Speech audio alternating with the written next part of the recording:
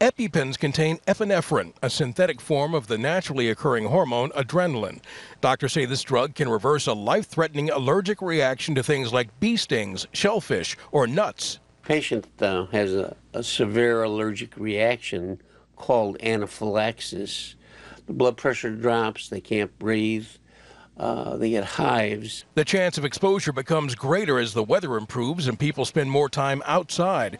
Problem is, pharmacists are having trouble getting their hands on one particular brand of EpiPen. Right now, the manufacturers are regulating how much you can have and how much they can dispense. The shortage affects pens made by the drug manufacturer Mylan, which is having trouble because of manufacturing problems. The problem was severe enough that the FDA put the Mylan EpiPens on its list of drugs that may experience shortages. The agency said it had received reports of intermittent supply constraints.